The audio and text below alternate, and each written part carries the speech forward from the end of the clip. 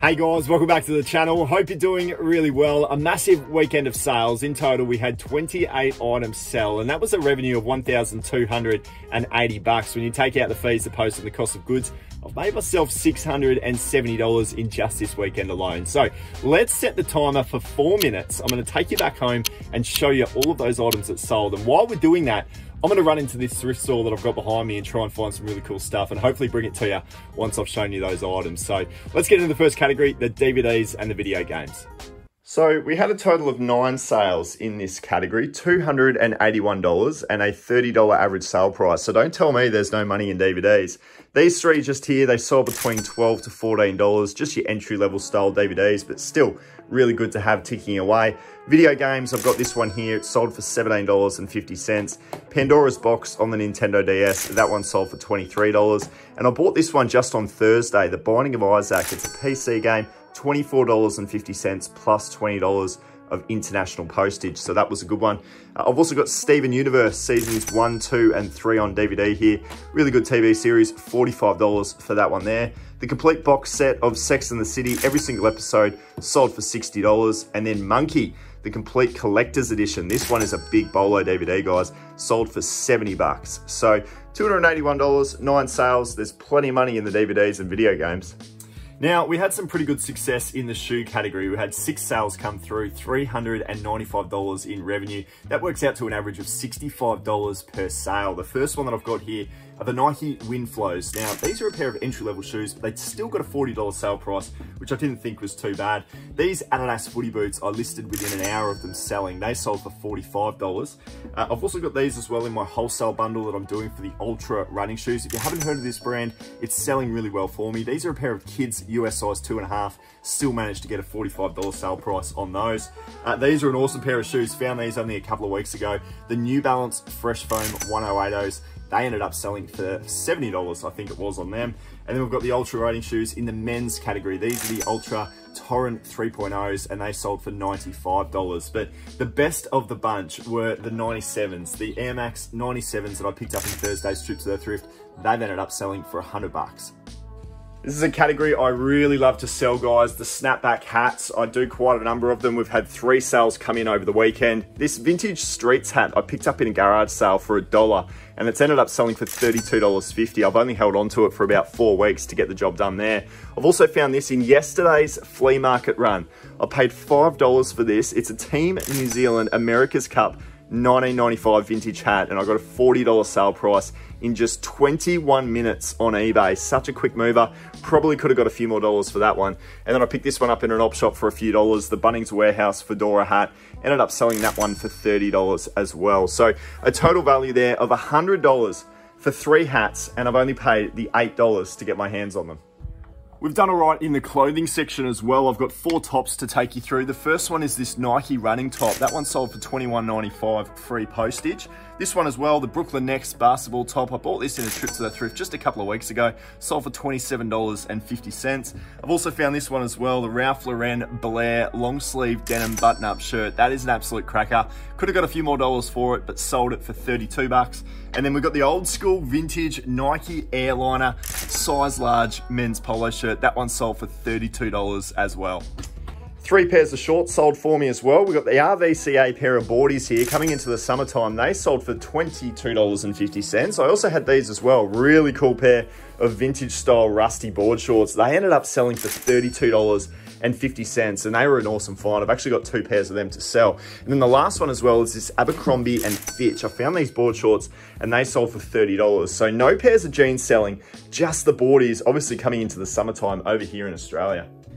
Now, back when I was buying horrendous items in the op shop a good year ago, I bought these Banjo Patterson books. There were 2 of them. They're really big, thick, heavy, and they're actually going to cost a lot of money to ship out. Well, I finally got them to sell. I paid $5 for them, and they've ended up selling for $35, I think it was. But the issue there is there's going to be so much money in postage costs. This is where I've leveled up the game. I've spoken to so many of you guys about this board game that just goes on to sell well. Bought it in a flea market just a week ago. It's sold for $75, guys. This board game is an absolute cracker. I almost think it's my favorite item to find just simply because of how quick it sells for and how cheap you can buy it for. I think I did have to pay about $10 for this one in the thrift, but when I turned it around the space of 2 weeks for $75, never a concern.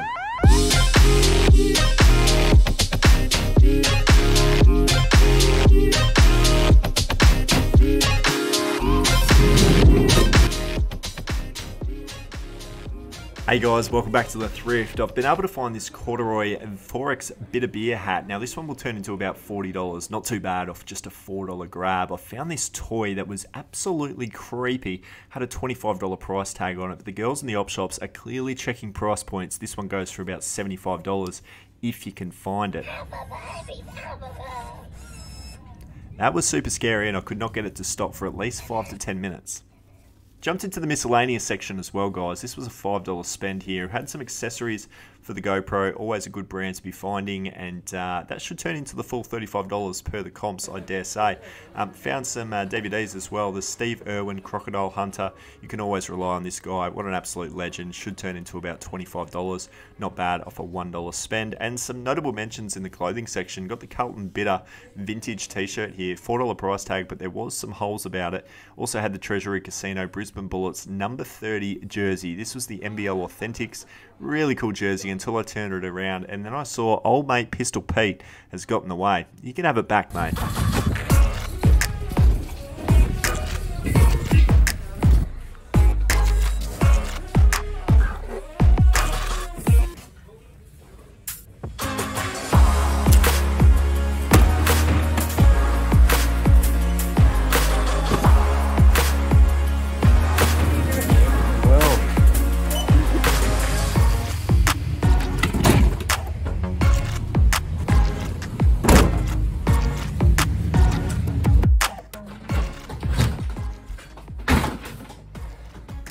Oh, I tell you what, the silly season is definitely here, guys. Over the weekend, I had my Christmas party.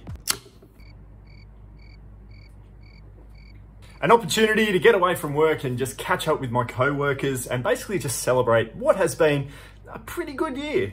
And if you've been around for a little while now, you would have remembered that I put out a video last December on my 5 goals for 2021. What did I want to achieve for this year? Well, I can tell you right now that I've been able to achieve 3 of the 5 goals that I set for myself back in December last year. And even though I missed 2 of the 5 goals, I actually wasn't really overall too disappointed about the overall results. Let me explain. So the first goal was to achieve $100,000 in gross sales. First goal is I want to achieve $100,000 in gross annual sales in 2021. This one probably means the most to me. It was probably my biggest goal that I had throughout the year, to try and do 100,000 in gross revenue. That is a lot of work, and $91,000 has come through eBay revenue, and the other 11 odd thousand dollars that we're up to now has come through Instagram, Facebook Marketplace, and different other avenues of selling my items. But the majority has come through eBay, but ultimately with 2 weeks to go left in 2021, I'm now up to $102,000 in revenue, and I've been able to tick off that big goal. My second goal is that I will secure a low-cost storage unit by June 30, 2021. So I'm not too disappointed about not achieving this goal, because I quickly realized into the year that putting my money into a storage facility was actually the wrong move, and I probably shouldn't have set that as a goal initially. I've got about 1,300 items in my eBay store at the moment, and that doesn't require, with the setup that I have here at Mum and Dad's, to be going out and spending money on a storage facility setup. Maybe down the line, might be something that I do, but the money that I was going to put into that, I continued to put into new stock, and that allowed me to hit other goals like my $100,000 in gross revenue. My third reselling goal for 2021 is that I will build supplier relationships and will commit to a wholesale agreement in Q1 2021. So I've had good and bad experiences when it comes to wholesale this year. I went down the path of going with a supplier that I found, and unfortunately it just did not work out at all. $1,500 was spent, and I've only generated about a $200 investment back. So really not too good there, but I have gone down the Facebook Marketplace path, and I bought the Ultra running shoes off somebody. There were 32 pairs of shoes at 15 bucks a piece, all brand new. That turned into about $2,500 worth of revenue. And then the other one as well has been all the DVDs that I've bought in bulk off Facebook Marketplace as well, that's generated thousands of dollars. I used to think that wholesale was the be all and end all of a reselling career. You needed bulk inventory coming in through a supplier of a wholesale agreement, but it was just not the case. My business model will never be a wholesale supplier path. I've got too many great options here at my local op shops, and I've really kind of learnt a lot about wholesale and the fact that it's probably just not for me. But in next year, 2021, I'm currently at 1,200 subscribers, and by December 31 next year, I do want to hit 10,000 YouTube subscribers by the end of the year. Man, I really did throw everything at this number or this goal that I had for 10,000 by the end of the year. I published 3 videos every single week. I never missed an upload for the entire year, and that in itself is goal achieved in my opinion. We're currently sitting at 5,621 subs. We're not quite at the 10,000, but I'm just going to keep plugging away. I'm going to set myself a goal to hit 15, maybe even 20,000 for next year. Because I really do think it's a snowball effect, YouTube. You just got to get the ball rolling, and then from there, things can explode pretty quick. So I'm still waiting for my time to come, but so far, really enjoying the process here on YouTube. Is that I will move out of home sooner than we think, actually, by March 1st, 2021. I'm out of here. So this was a really big goal that I was able to achieve, to actually fend for myself, live off the eBay revenue that I'm generating. Was really cool. It ended up being a little bit later, the 1st of September. It's been about 3 months now that I've lived out of home, and I'm still surviving, still being able to fend for myself, which is really exciting because, you know, when you are living at home and you're getting all the benefits of free rent, you can't really say that you're working for yourself. But by the time you're actually out of home, paying your own bills, that's where it becomes pretty serious. So I'm absolutely stoked about that. A really big goal that I wanted to tick off this year, and I've been able to achieve it as well.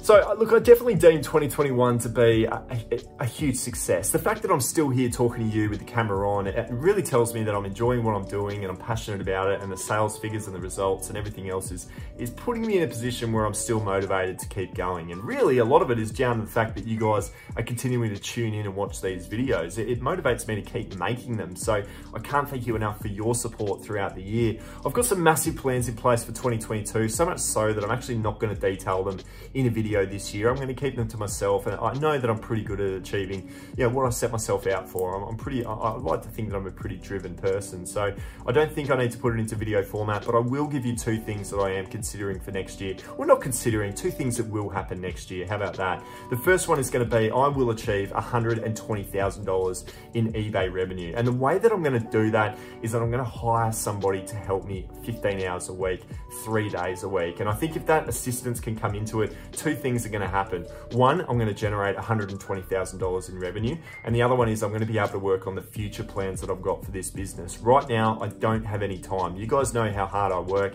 Every single day of the week, I'm chipping away, but it's on daily menial tasks. I need to be focusing on future aspect type stuff, and therefore I need time to do that. So I'm going to get somebody to come in. They're going to do those 15 hours a week. They're going to help me with the day-to-day stuff, the postage and the listings, and I'm going to get into the big picture future plans. And I'm very much looking forward to seeing all of this explode in 2022.